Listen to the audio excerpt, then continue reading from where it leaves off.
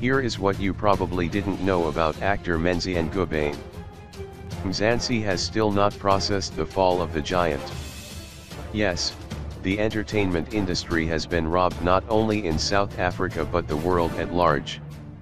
South Africa is in shock after learning that the greatest thespians Menzi Ngubane and Noxee Maqashalala passed away.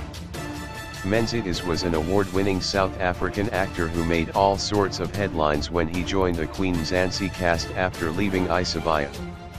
Ngubane had an illustrious career that spanned decades. To many, he was well known for his on-screen character Isibaya Dlamo on Generations. He was later axed from Generations with several other lead actors after a fallout with the show's producers. Menzi Ngubane, who has been battling diabetes and kidney disease for years, succumbed to a stroke.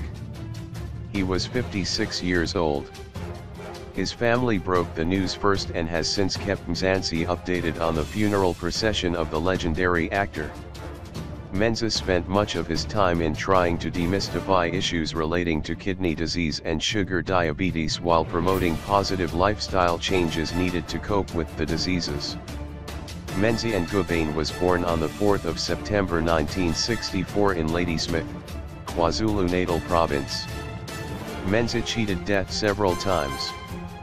However, Ngubane suffered ill health for a number of years, including receiving a kidney transplant leading up to his death. The seasoned actor was married to Maqashalala Isibaya.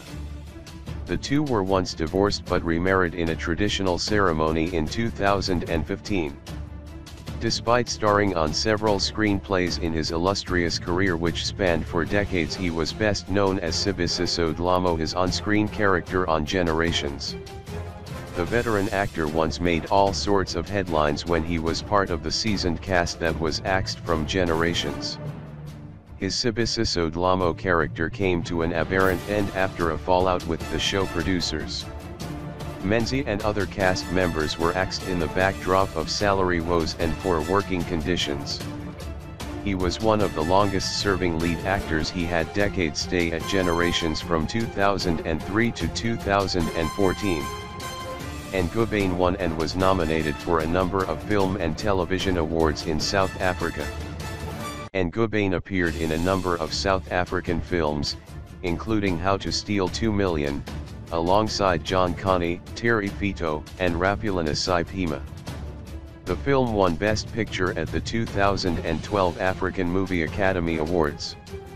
The vivacious actor was a jack of all trades and master of all.